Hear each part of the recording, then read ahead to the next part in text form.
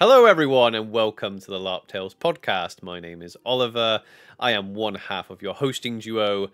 I am the only half of your hosting duo. Today, Robin is not with me for this podcast. I'll get into that in a second. Let's just blast through our housekeeping. If you're watching us on YouTube, give us a thumbs up, click subscribe so you know when a new episode is posted on the Two Having to Roll YouTube channel. If you're listening on your favorite audio platform, then give us a 5-star review. That just helps people find the content. We do also have a Patreon. It's currently set at like $3 a month if you just want to give us a tip, if you want to help us in that way. You're of course under no obligation to do so. Right, let's get this show on the road.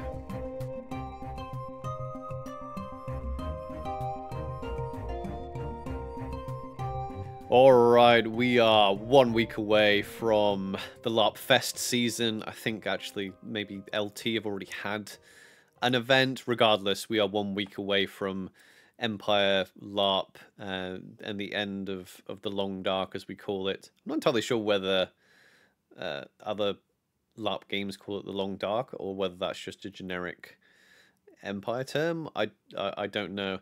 Anyway, so Robin's not joining me today, but like a real LARP podcast MVP, I am going to be flying the ship solo. I just wanted to give you a quick episode and just check in with you guys. We have been trying to release like 3 episodes a month.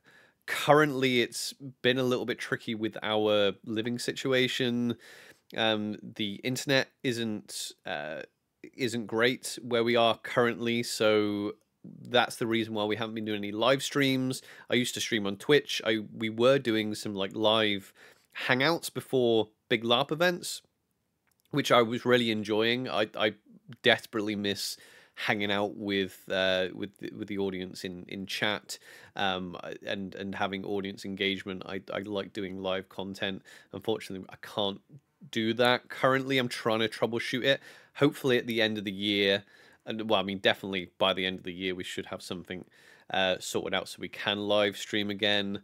The other issue is Robin is currently working and studying, and we can't record during the evenings. So that means that we only have weekends to record, and that's not always, even though Robin and I are married and we share a hobby, we sometimes need to do other things. We want to do other things other than create content at the weekends. This also means that getting guests on has been tricky. I really don't even want to ask certain guests to even come on if the only option I can give them is like, oh yeah, it has to be on a Saturday between 2 and 4, and it has to be this specific Saturday, which currently in the past few weeks it would have had to have been. But that's not saying we're not getting guests on anymore. I've spoken to a couple people that I'm hoping will join the podcast and share their LARP stories with you all this year. I mean, we're coming up to, obviously E1 is next week. Empire LARP E1 event 1 is next week. So after that, we will be doing our recap, and that is usually like 3 podcast episodes worth of content there. So, and then 6 weeks later, it's the next event, and then the next event. So they'll be coming at you kind of thick and fast anyway. But that's just an update on kind of content creation. In fact, actually, more updates. So currently, yeah, Robin's extremely busy. I'm less so busy currently. I do want to start doing some more YouTube content, some short form content. Well, when I say short, we do need to do short form content. I do, when we get them out, I enjoy doing the YouTube shorts, the TikToks, things like that. For me, doing a podcast, not only do I prefer doing podcast format anyway, I know it's not a lot of people prefer the short form content. Honestly, when it comes to work, a lot more editing work actually goes into those TikToks and things like that. But I do want to start doing a bit more of that. I want to start doing more just regular YouTube videos as well. The channel this year is on YouTube has got it's getting a little bit more attention. Some of our older videos are picking up views now. We're getting into the LARP season. That welcome to not welcome to Empire. That this what is LARP and the introduction to Empire is over a year old now. And it doesn't need updating because it's still, I think, unless if Empire gets a new site, and they will, and there's enough of a change, then we might update that one. But it's crazy seeing that video now. The funny thing about that video is that that was after one full year of doing Empire, so it was supposed to be a YouTube video of a recap of what we thought about Empire. It turned into a Empire LARP 101 type thing. It wasn't actually supposed to be, like, when we started, it was like halfway through filming, because we felt like we had to like explain what everything was. Like if someone were to come along, come across it and be like, oh yeah, what is this? These people went to this Empire thing. There's a lot of things in there we had to explain, so it then just became a 101. What is Empire LARP? How do you make a character? All that.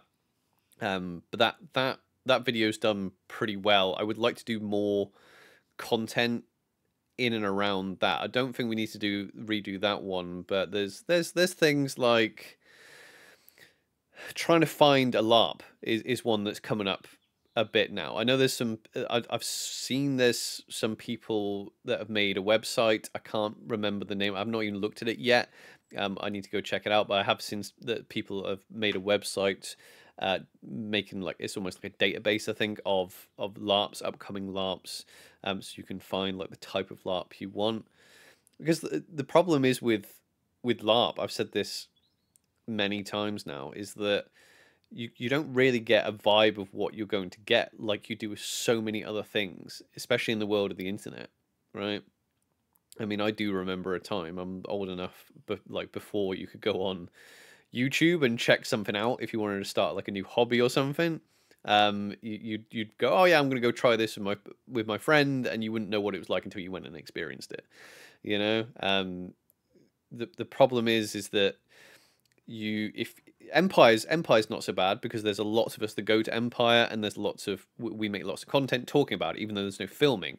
Some of the other bigger LARPs like that as well, but some of these smaller LARPs, so if you wanted to go to a specific type of LARP, with I don't want to purposely single any specific LARPs here by accident, but yeah, just an IP that you want to LARP in, right? And you're like, I want this specific type of LARP. It might be a small LARP, and all you've got to go on is a website, which is usually very basic, and it is just you've just got the rule book there, and it's just the most basic website you could possibly find, and you've got maybe a Facebook group with a small amount of people in there to start off with, which is why I think like joining the bigger LARPs like Empire, CP, there's a lot of crossover there anyway between Curious Pastimes.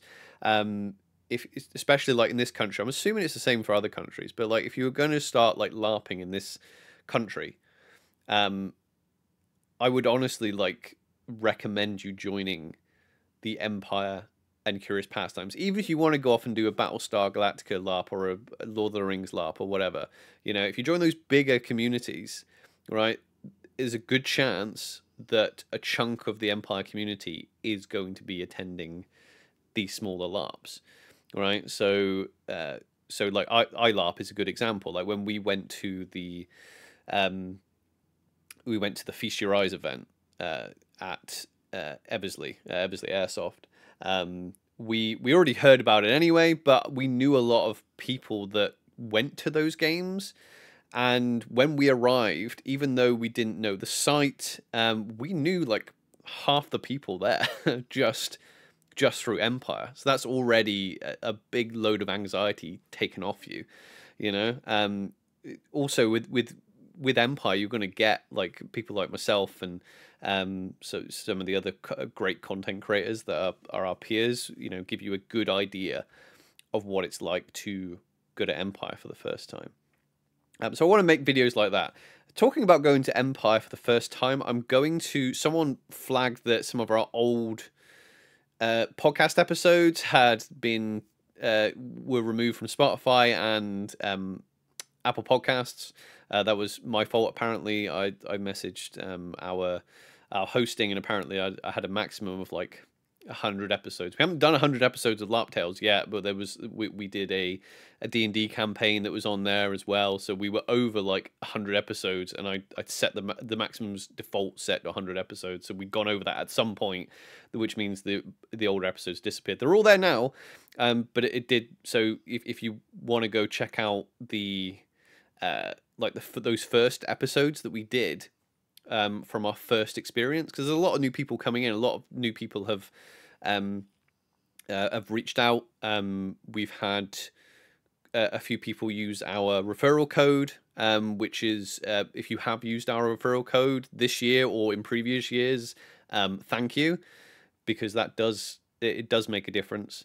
It does help us out, even though it's not a direct, you know, it helps us with ticket purchasing and getting us to the events. You know, it means we can kind of offset, and anything we spend money on giving you the podcast, it does, you know, it does support us in that way. But it also gives us an indication of like the new people coming along. So I do know there's a chunk of new people. I'm not entirely sure whether Claire said on the podcast when she came on what the numbers they're expecting, as in the percentage of increase in new players. I imagine it's about the same as I imagine there's an extra 200 to 300 new players, because there seems to be at every E1 at least. So I know that some of you will get a bit of value out of listening to those first ones. When I listen to them, I cringe a little bit, but they are audio only, so that's before we were doing video. So if you want to go check them out, they are on Podbean, Spotify, Apple Podcasts. What I can do for you tomorrow is I can upload, like, edit them slightly and re-upload them to YouTube. I won't put a notification on them, just not to bug people.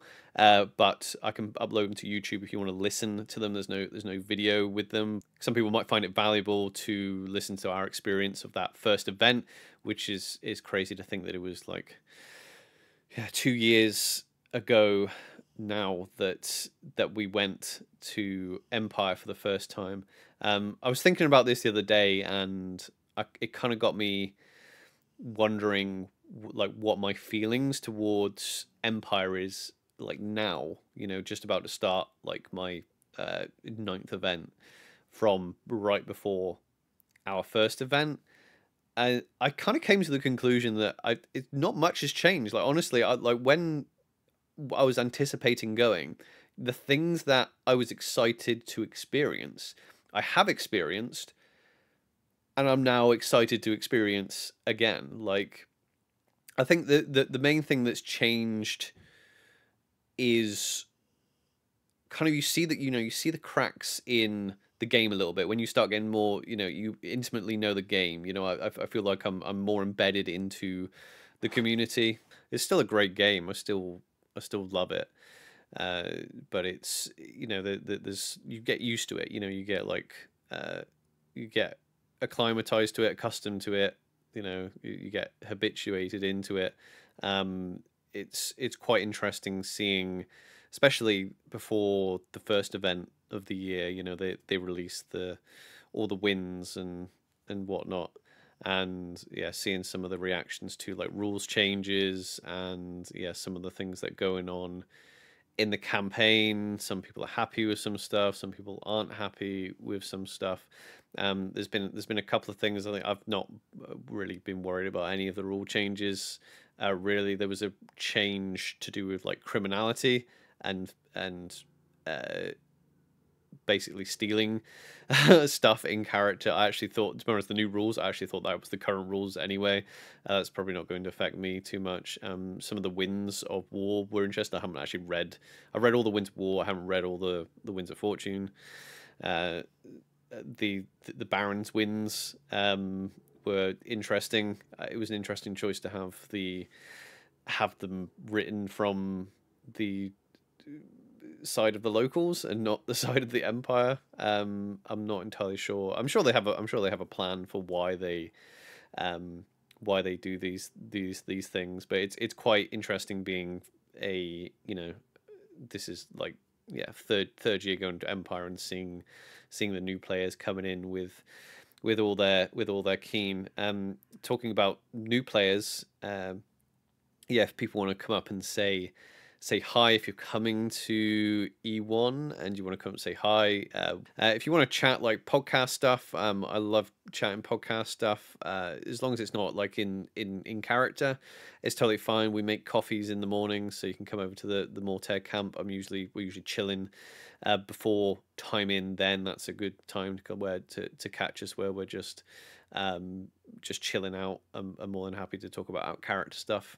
But when I'm in character, I like to be like, immersed and in character. I have put, so there is a unofficial Empire Discord for Dawn, the nation. I think it's open to everybody. I think anyone can join from any nation. There's a little like character introduction thing there. I don't think Robin's put hers in, but I've put my new character in to the character introductions bit. So if you do need to, if you want to come up and roleplay with Damon, then I've put a little thing in there about like with the type of things he's interested in. I'm super excited to be playing Damon again, especially with the doing so many player events before E1 as well. I feel like that's geared me up to hit the ground running at E1. One of the big differences this year, I think it got a little bit that way last year. We've got pretty good at recapping the events without going into the finer details of what our characters are actually kind of doing within the mechanics of the game, if you like. So our first events, we were just like newbies. Our characters were newbies. This time, I have my eyes on certain parts of the game that it's a longer form type of game that I want to get involved in. And when you come back and you recap it on the podcast, this is for entertainment, right? So I'm gonna tell a story to be entertaining. But this is going to be like, our stories will definitely change from maybe the past couple of years, because I think we're trying to get into the kind of into the more influential parts of the game, and there's details that you probably don't want to divulge on a public in a public way until maybe they're all said and done. So that's good. That's going to be interesting. But I'm also really excited for where Damon could be. Hopefully not dead. Where Damon could be this time next year. Hopefully not. Hopefully not gone. When it comes to combat this year, I don't think my health's not going to allow me. I don't think to. I'm saying health, my fitness really is probably not going to allow me to do as much running around as I did last year. So the way I've kind of built Damon anyway is to have him probably prowling around in the back of the lines rather than being a frontline fighter this time. So yeah, I wanted to get this episode out to you this week. We are going to be recording an episode this weekend for new Empire Larp players. I kind of want to do like a driving to E1 type episode. There was a question, I think, on one of the Facebook pages, and it was about what's going on in all the nations at Anvil, because there's a lot of information on the wiki on what there is to do for new players from a game perspective. who went through all this was Claire. There's the new player skirmish. There's all the new player brief, and you have all the meetings there on the Friday that go over all the different parts of the game, lots of different workshops and whatnot. But actual what is happening, like for role play, there isn't a comprehensive list of that from PD, because obviously most of it is player led. So we're going to do a what is there to do, what is going on at E1 in each of the 10 nations. I think I've got a substantial list currently, but if any of my friends in the nations that definitely know what's going on, it would be helpful if you could give me a give me a heads up and say, hey, this is happening, because obviously there are ones that I know better than others, and I know more people in some of the nations than others. But yeah, it's just little things. So like so winter is it's usually in the theme of death, and so there's lots of festivals around kind of remembrance and death. We have the Festival of Remembrance literally in Dawn at E1, so we're going to go over a few things like that, Robin and myself, and that'll be out on Tuesday. Obviously won't be out on Thursday, because most of us hopefully will be on the field on Thursday. This is a short and sweet podcast today. We've got a limited time for recording this week, but yeah, we will be back next week. We will see you on Tuesday. I love you all very much. Stay safe. Bye-bye, everyone.